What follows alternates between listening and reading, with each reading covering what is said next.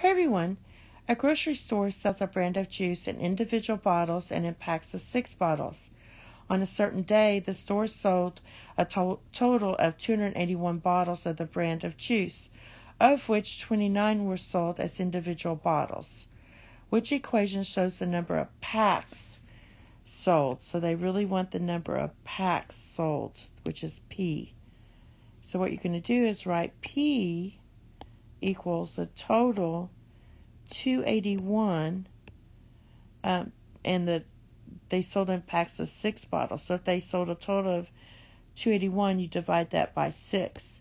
But you have to subtract the 29 that were sold. All right, so that would equal 42. But the equation wants this one. The reason you wouldn't choose C is because 29 is part of the 81. And this one doesn't take that into account. It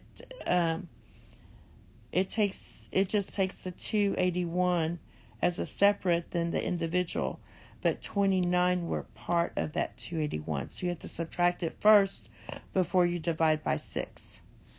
Okay, that's it. Thank you. Have a nice day. Bye-bye.